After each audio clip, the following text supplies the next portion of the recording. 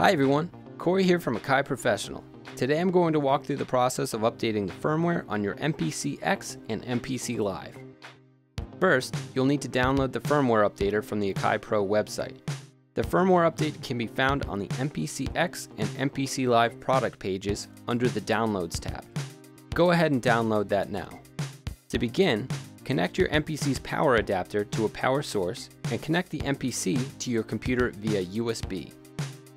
Next, power on your MPC and open an empty project. Press the menu button and select the gear icon at the top of the display to enter the preferences menu. With the info tab selected on the left, hold the shift button and the reset button in the display will change to read Update. Select Update and your MPC will prompt you to enter Update Mode. Select Update Mode and your MPC will restart. Now your MPC is ready to accept the firmware update. Extract and run the MPC Firmware Updater application on your computer. Your computer will register the MPC's connection. If you are updating an MPC Live and do not have it connected to a power source, the updater will prompt you to do so.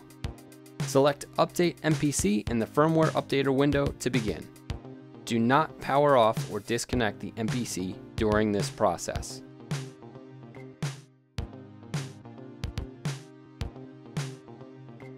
When the update has completed, select Done. The MPC will restart and the updated firmware will be applied to the MPC. I hope this video helped. Please leave all comments and questions in the section below and check the video description for answers to popular questions and more guides and tutorials.